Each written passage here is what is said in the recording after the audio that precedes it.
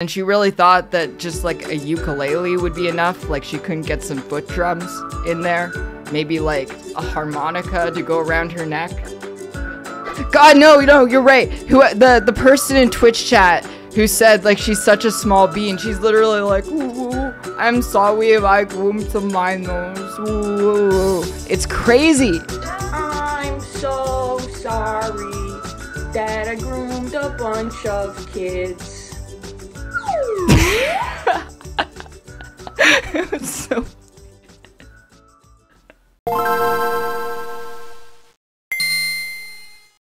I think like the next thing that I want to go over is the Colleen Ballinger stuff, because I've been busy writing main channel video scripts. Like I'm spending like most of the week writing these scripts. So like a whole bunch of crazy stuff happens and I do not have any time to actually look into it. So what I want to just do is react to Ludwig talking about it and then just watch like the apology video. As far as I can tell from the context that I've heard, she groomed a minor and then apologized for it in song by playing the ukulele, which I don't know, man. That's minors, oh no. And she really thought that just like a ukulele would be enough. Like she couldn't get some foot drums in there. Maybe like a harmonica to go around her neck. Because that's pretty low effort. That's pretty low effort. All right, let's get in.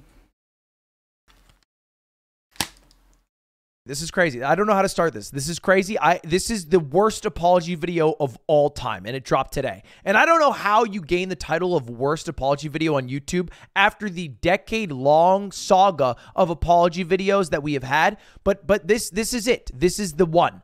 Don't believe me? Let's just watch the first 15 seconds together. Starts out normal enough. Big sigh. Okay.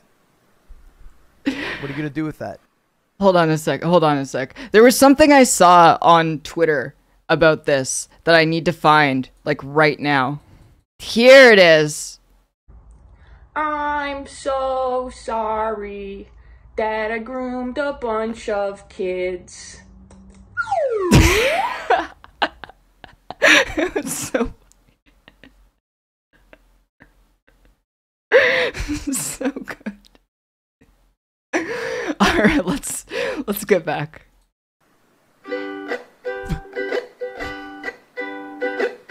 Hey. Okay, dude, this is crazy. She brought out a ukulele in an apology video. And if you don't know, this is Colleen Vlogs, aka Colleen Ballinger, somebody you might recognize as the face of Miranda Sings, a very old but viral YouTube channel that was popular for, well, this type of content. Today I'm so excited for my video because I'm reacting to TikToks, not to be confused with TikToks, which generally content catered towards a younger audience, which again, there's no problem with. Man, I feel so fucking old when he said like he's talking about 4 years ago and talking about some old stuff on YouTube you probably don't remember because he's talking to his Zoomer army right now. With that, making content for kids is literally why YouTube exists. If kids did not watch YouTube, the website would die in 5 years. So I got no problem with that at all. However, Colleen was under some accusations lately and decided to make an apology video responding to it, which was more of a 10-minute, somewhat rehearsed, somewhat improv song. I'm just going to show you a few highlights of the apology video, and then we're going to get into why the apology video was made in the first place. So let's just take a look at, again, some of the highlights here. I'll just let it play. I never had any bad intentions. But I do feel like shit. It's so hard. The tone is so funny. She's like so chipper making this video. Just the smile, her big eyes, when the accusations are about grooming multiple minors. This is wild. Hard to look at her like trying to talk earnestly while she also lines up her fingers on the fret. God, no, you're right. Who the person in Twitch chat who said like she's such a small bean. She's literally like, ooh, I'm sorry if I groomed to my nose. Ooh. It's crazy. Jogging down the tracks of misinformation, toxic gossip train. You got a one-way ticket to manipulation station. As you can tell from the chorus, the biggest part of this apology video is saying that all these accusations are overblown and that she doesn't deserve them and it's ruining her life and she feels like shit because of all of them. And one of my favorite parts is when she goes to reach for the camera to end the song and presumably end the video. And then while she reaches out, she's inspired for one final encore. Oh no! Oh my God! This is. I can't believe this shit. This is crazy. This video is crazy. It's like maybe you're confused about something. I don't know. I'm sorry. This should be a more structured mogul mail where we talk about like why this is happening and the impact this has and maybe what your takeaway should be about it. I don't know what else to say, man. It's crazy. She has a ukulele. Let me try to help. Sometimes people make a mistake and it doesn't make them a horrible person. Whoa. She sings this for about a minute straight. That's not an exaggeration. I'm going to skip ahead. Make mistakes simply because they made a mistake. This is great. My brain's, just like Jesus, the framing of grooming multiple minors as I just made an itty bitty mistake, just a small little tiny whiny mistake. I'm so sorry. It's fucking, yeah, oopsie, I groomed some minors. Oh. And that mistake doesn't make them a terrible human. It just makes them a human. And the end of the apology has to be my favorite outro you could possibly do. I do think there is one positive takeaway. Everybody should end every apology video like this. What do I know? What? Fuck me, right? I'm sorry. This is the worst mogul mail I've ever done. That's the apology video. It's going viral right now. It just came out a couple of hours ago because of the absurdity of it. And people who do not know the situation at all are now being drawn to find out what the fuck happened for that video to have been made, which is exactly what I did. It's a bit of a Streisand effect where more people are going to find out what happened and why people are mad at Colleen, aka Miranda. This is so true. This is literally what happened. I didn't know any of this. I am now watching this video to find out about this because the ukulele thing was so fucking wild. Because of her very, very bad apology video. And I did all the work for you. So let's take a look. And before we jump in, it is, look, we're being a piece of shit right now, you and me. Can we agree on that? We're being a little piece of shit where we're diving into a little drama dump of the day to find out what the fuck this crazy video is about, and then we're going to move on. So let's not pretend like we actually care, right? We don't. I already accepted this a long time ago, brother. Oh, we don't actually care about the situation and the people impacted. Maybe we will for like an hour and we'll feel good and be like, yeah, fuck Colleen, and then we're gonna move on as if this was never a part of our lives. So understand that, keep that context in the back of your mind, and let's not get overly attached or attack people because we didn't give a shit before this and we won't give a shit tomorrow. Just being real. Let's just be real. This is all this is. This is little sweet slop of drama. So what was this whole apology video about, and why did Colleen need to whip out the ukulele? The accusations were about grooming. Grooming is the core of what we're talking about here today. The grooming accusations were so severe that sponsors dropped Colleen because of them. And it started not just a few weeks ago, but a few years ago when a YouTuber called Adam McIntyre made a video about Colleen. And at the time, Adam was about 16 years old, I think. And for reference, Adam was a huge fan of Colleen. He even made a video celebrating Colleen that's basically a 22-minute long tribute to her in her content. However, that changed a year later after Adam ended up meeting Colleen, talking with Colleen, and having a working relationship with her. Now, bear in mind... Can I also talk about how I hate the framing of what is and what isn't drama? Like, it seems like any conflict, no matter the severity, can be framed as internet drama. I don't feel like that's right. Like, I feel like when minors are getting groomed and situations where there's actual violence and domestic abuse and all of these like really terrible things, this goes like way beyond drama. This isn't drama anymore. Like, legit crimes are being committed. Like, when Keemstar is calling me a fucking groomer and I'm like, oh yeah, well actually you're a double pedophile. You're like twice as bad as a regular pedophile. Like, that's internet drama. That's pretty inconsequential, all things considered. But this, what she did, changed lives forever. At this time, Colleen is a 33-year-old woman, and Adam is a 16-year-old kid. And Adam, huge fan, saw that Miranda Sings was kind of falling off and reached out to Colleen with some ideas to spice up the social media and start getting everybody who's a fan of Miranda back involved and get Miranda in the limelight again. And those ideas were pretty good. Good enough. Writer Reef said, I think some of it has to do with the way it's covered. Ludwig is covering it like it's drama, and so it's in the Oh, I mean, that's true, but I want to find more of this context. That Colleen was like, hey, you can be a social media intern. And Adam's like, cool, I am social media intern. And she's like, here's my Twitter login. You can tweet whatever you want. And Adam's like, cool, I will tweet whatever I want. And that's what Adam did.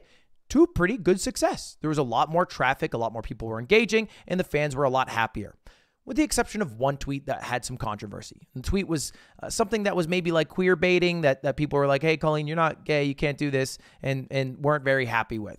And Colleen got like a little nervous and was like, hey, Adam, this is stressing me out a little bit. And then got more nervous and eventually deleted every single tweet that Adam posted and basically said, hey, Adam, you gotta go.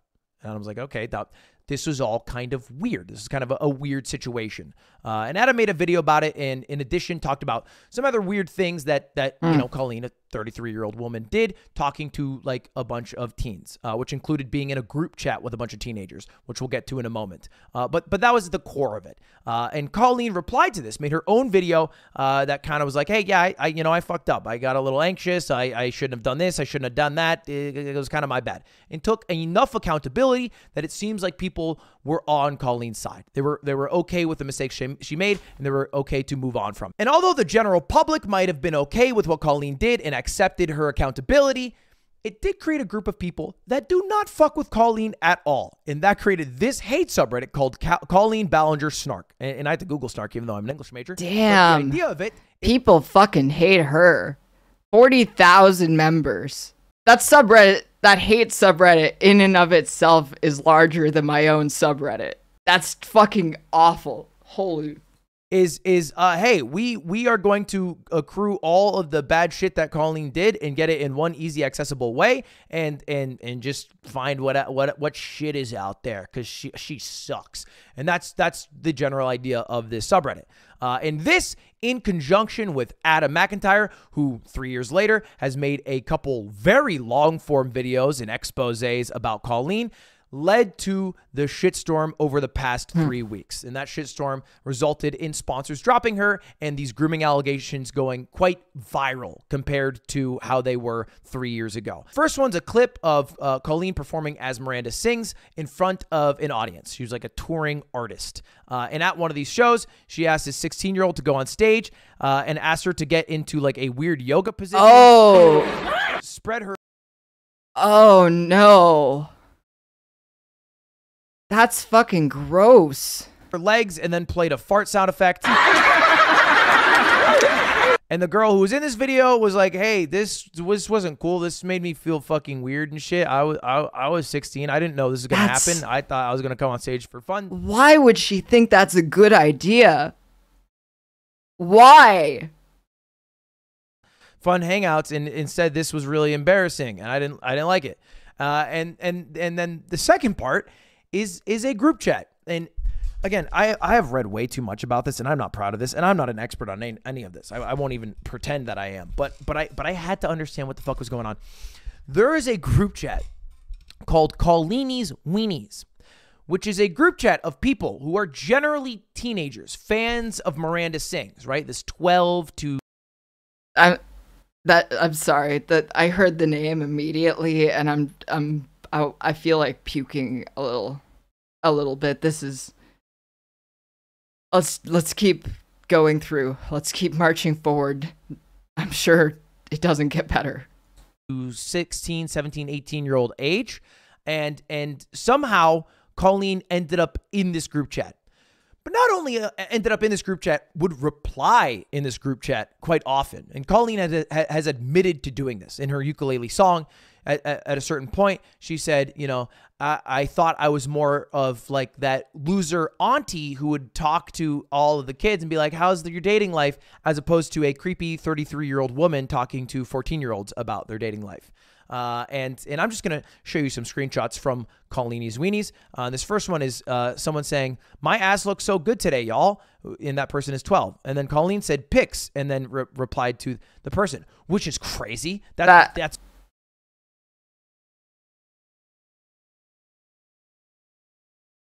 fuck. That's holy shit. Jail. How is she not in jail? Are there any criminal charges even pressed? Or is there any investigation into this? That's weird. And then she also used the group chat as a place to trauma dump about a divorce she was going through to 14-year-olds. He's lied to everyone and said I cheated. When would I cheat? I was working 24 hours a day. He will regret it. I've never hurt a soul, but I will kick him in the balls. Ugh. And these people were oftentimes like fighting on her behalf. They were soldiers defending her honor against her evil ex-husband. And you know, it's very possible that she was in a terrible marriage and her husband was a terrible person, but it is weird to call upon 14-year-olds for not only support, but also defense in those times. It goes further, just really weird things to be sharing with kids. That's really fucking weird. You're a grown-ass woman. You should have grown-ass adult friends to vent about these issues to. And the only reason that I could think that she would do something like this is to make these kids feel like they're special, so they'll put their guard down around her. Because that's what grooming is. That's part of it. There are other scenes and dialogues based on true events in season 2, but you didn't hear it from me, and that's the motherfucking tea. It makes no sense. He tries to get pity for being heartbroken, but you can't be heartbroken over someone you hate, which is it. Weird shit. This is all weird. This is all weird. There's a lot more screenshots. Just her coming into this group chat where people are talking about like, hey, have you seen New Girl? And then Colleen's like, hi, everyone fucking hates me. My life's fucking shit. My divorce is going terribly.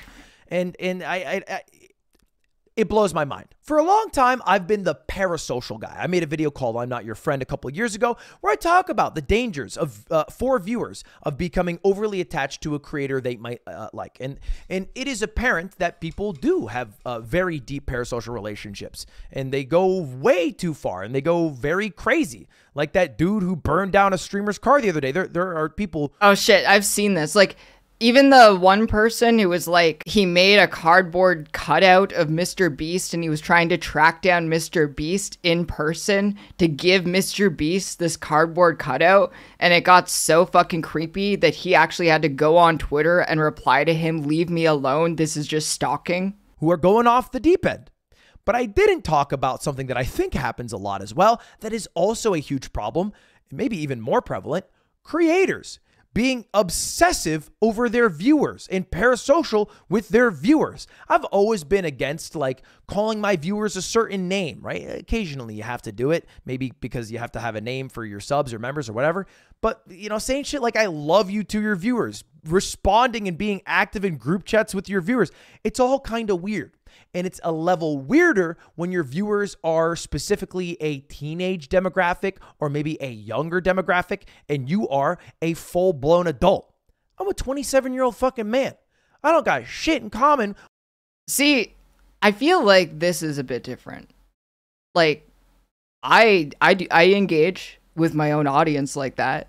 I think like the separation that someone as big as Ludwig or Colleen has to have makes a lot more sense. Whereas my audience is pretty small. It's like pretty tight knit.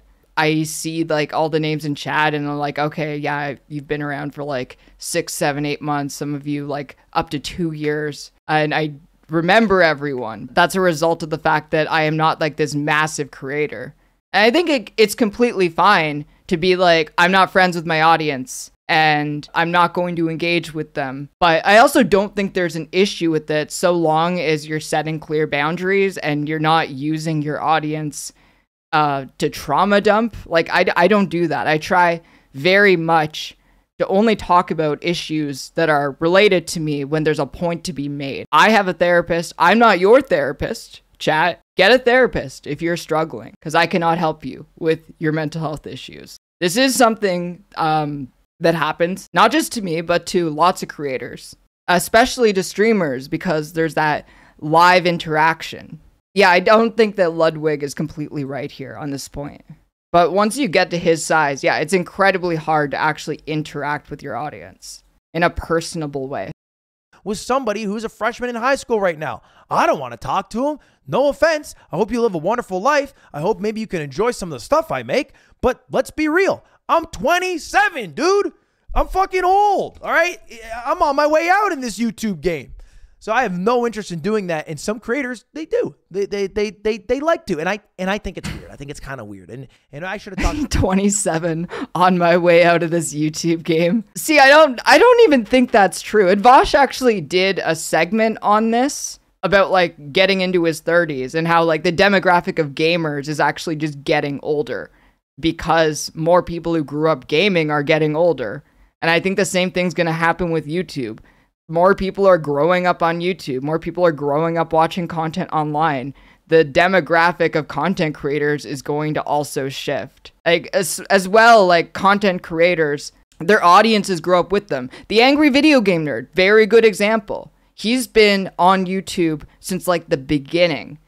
And he still has a massive audience, and his audience has just grown up with him. They've been there ever since he was like a young guy playing his NES in his basement, drinking Rolling Rock and calling everything diarrhea, muskrat piss or whatever. And now he has a kid. Now he's married, and his audience, presumably a lot of them are also getting married and having kids. That about that a little more in the I'm Not Your Friend. Hey, we are not your friend. Anyway, that's about the entirety of the situation. There's a few more screenshots you can dig into if you so please. Colleen just left the Weenies group chat a few days ago. Colleen's ex-husband also did corroborate a lot of the feelings that some of the people felt, but you know, how seriously can you take an ex-husband's word in a situation like this? I feel like not very seriously. I do feel like Colleen crossed some boundaries. I would feel weird if I was a parent and I found out my 13-year-old kid was DMing the YouTuber they watched, and the YouTuber was trauma dumping about their divorce and saying shit like they were one of the 13-year-olds. You're 33, bro. Do 33-year-old shit. Anyway, that's it. That's what spawned the ukulele apology video, and that's why everyone's talking about it. And that's your slop for the day. All right, have fun. Go away. All right. Well, now we know. Not good. Not good. Honestly, I just wanted to catch up on this, but I feel like I should do a main channel video essay on the topic of Colleen Ballinger. I feel like there's too much to just do like a stream about this topic. I'm really enjoying the process of like research, writing, and like putting it all together that I feel like I can't do as well in the live streaming format. But sometimes people make a mistake, and it doesn't make them a horrible person. And whoa, sometimes people didn't make a mistake, and they're still a good person. Crazy, I know. Sometimes people didn't make a mistake, and you don't have to take that mistake. Oh no, until they stood up and grind it and add some lies to it and pulverize it and stab it with knives and ruin a life. And but no, Sometimes people they make a mistake. It doesn't mean you gotta send them it. Oh no.